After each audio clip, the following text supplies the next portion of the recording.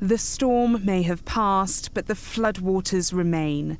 More rain fell in one day than has ever been recorded in Britain. The rivers rose higher than anyone has ever seen.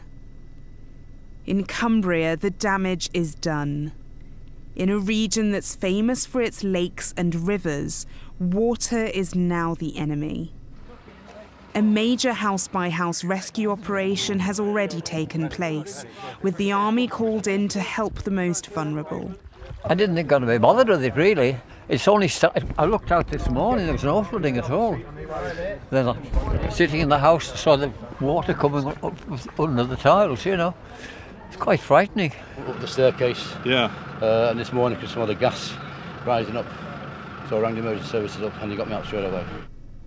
Water isolating families and driving them from their homes, menacing the livelihoods of those who work the land, threatening to ruin whatever the people of Cumbria have made.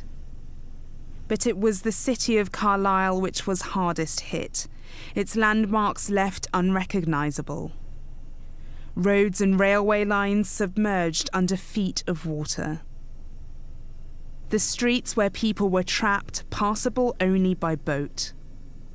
Outside houses where the water was deep enough to submerge a car, emergency crews paddled door to door offering help. Residents without heat and power for a night and a day left their possessions behind, all of them only too thankful to be brought out unharmed.